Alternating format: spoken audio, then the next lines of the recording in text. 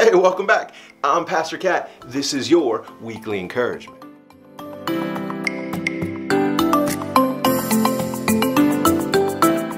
Well, here we are in week 2 of the COVID-19 lockdown in the Pacific Northwest. If you are in a situation like this, you are probably looking for things to do and ways to engage with people when you're not supposed to be leaving your home. Well, that impacts me a little bit and you as well, because typically we take a hike in the woods somewhere and do our devotional encouragement that way. It is a little tricky seeing that the state parks are currently closed. At least they are in my area. So I thought today we'd go to a different type of place, somewhere that I've always wanted to go and have never been to before, and we do our encouragement right here. In this time when we're not supposed to be leaving our homes very much, this idea of self-sufficiency has come up in my mind. And it actually led me to an interesting passage over in Mark chapter 7. As I begin to read, you're going to wonder what this has to do with self-sufficiency, but don't worry, we'll get there. Mark chapter 7, we'll be starting at verse 31. It says this: "Again he went out from the region of Tyre, and he came through Sidon to the Sea of Galilee, within the region of Decapolis. They brought to him one who was deaf and spoke with difficulty. They implored him to lay his hands on him. Jesus took him aside from the crowd by himself, and put his fingers into his ears, and after spitting, he touched his tongue with the saliva, and he looked up to heaven with a deep sigh, and he said to him, Ephphatha, that is, be open. And his ears were opened, and the impediment of his tongue was removed, and he began speaking plainly." You see, we think of Christ's ministry as being this long-term thing because we've broken down every word that he said and every little bit of passage that we have from the New Testament. Yet his time on earth was actually very short. And so in that amount of time, he's done enough amazing things. God has moved mightily in the lives of people that have come into contact with him. So as he's traveling, the word of his miracles has gotten there before him. In this case, a man is brought who can't hear, that he's deaf, of course, and he has trouble speaking. And the people believe that he could be brought to full healing. They bring him to Christ. Christ immediately heals him, and he can speak without any kind of stumble, and he can hear again.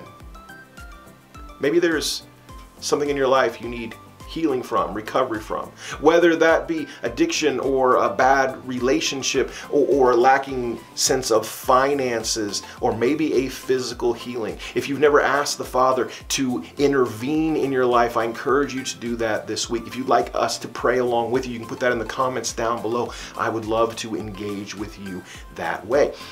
Either way, God is the same today, yesterday, and tomorrow. He can intervene in your life like he has this man's.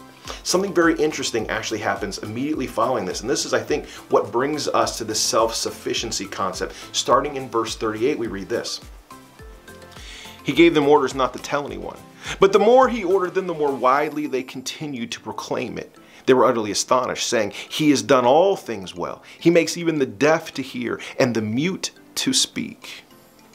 You know, it's by these types of signs that we were supposed to understand that the Messiah has come. You would think after miracle after miracle after miracle, by the time you get to Matthew chapter 7, that the whole world would have turned and say, yes, this is the Messiah we've been waiting for. Yet, if you know anything about the New Testament, you know that's just not the case. In fact, it's not the case today. God intervenes in our lives on a regular basis. Yet for the most part, the world wants to point to science or happenstance, or that it was just coincidence, or that your cancer diagnosis was diagnosed incorrectly by the hospital, not that God intervened and has healed you.